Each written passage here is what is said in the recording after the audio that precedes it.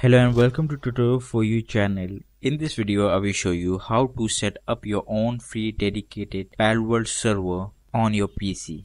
This allows you to play with friends, and in case official servers go down, you can still play together. This method doesn't use a third-party service, just the power of your computer. So let's get started. Search for Steam CMD. I will provide the link in the description.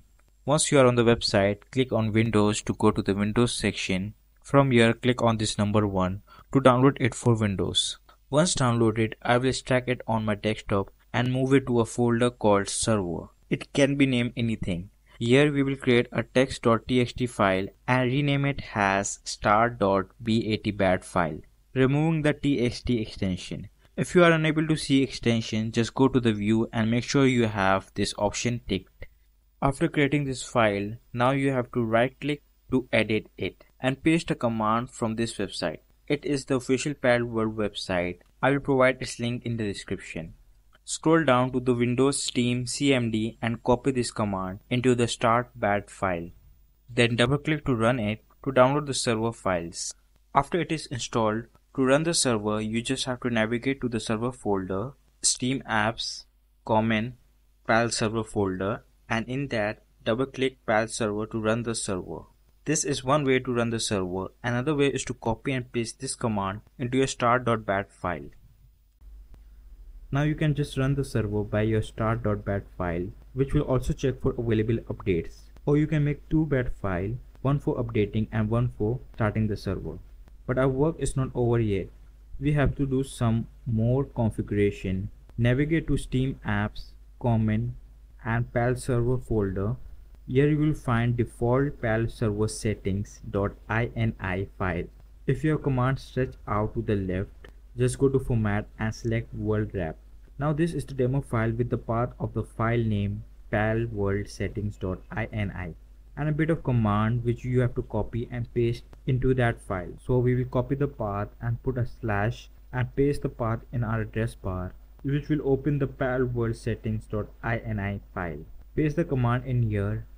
Now you can customize server settings like max player, server name, admin password, server password.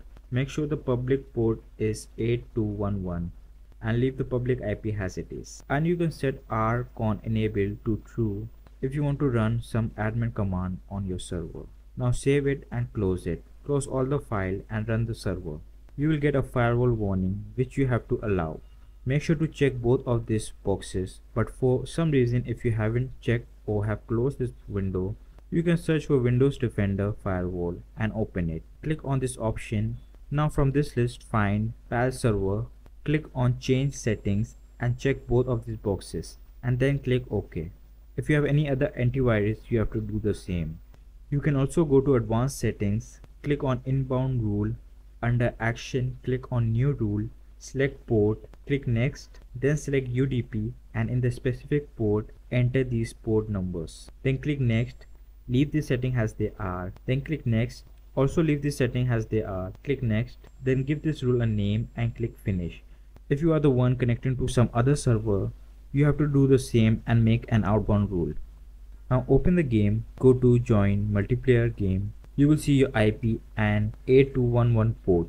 Just click on connect to connect to your server. Also, people on the same network can also connect to your server by adding your IP and the port.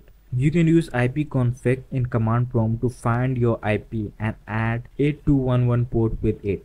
Now people on the same network can connect to your server, but for people on the internet, you just have to do one thing called port forwarding. This is a setting done on your router portal which will be different for everyone, and it will be very difficult for me to make a tutorial on each router. For that, I will share this website which provides a list of router. Just scroll down and select the company of your router. Then from this list, select the model number for your router, which will be on the back of the router. You will get a complete guide on how to do port forwarding with pictures of your specific router. The process will be the same as the firewall. You have to open the port like 8211 and some other port which we mentioned before on your network portal. After doing this step, your Palworld server is set up for local and online play. Share your external IP with friends for online connection. You can search for what's my IP and get your external IP, they have to enter it with the port to connect to the server. They also have to do outbound settings, which we have discussed earlier. Remember to keep the server running for others to join. If you close this window, your server will stop. So there you have it. That's how you set up your own free dedicated Palworld server. Let me know in the comments if this method worked for you. If it did, please give this video a like, and if you want to support the channel, hit that subscribe button. That's it for this video. I will see you in the next video. Until then, take care. Have a nice day.